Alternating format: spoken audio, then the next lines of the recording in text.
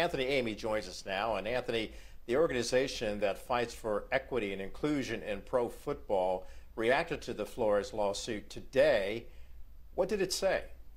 Yeah, Kelly, good to be with you. The Fritz Pollard Alliance, which is named after the NFL's first ever black head coach from the 1920s, said the following: men and women of color in the NFL community have long known that the odds of advancing in the coaching ranks and in the front office are stacked against them. The Fritz Pollard Alliance supports Coach Flores and others in their effort to level the playing field for men and women of color. That was from Executive Director Rod Graves.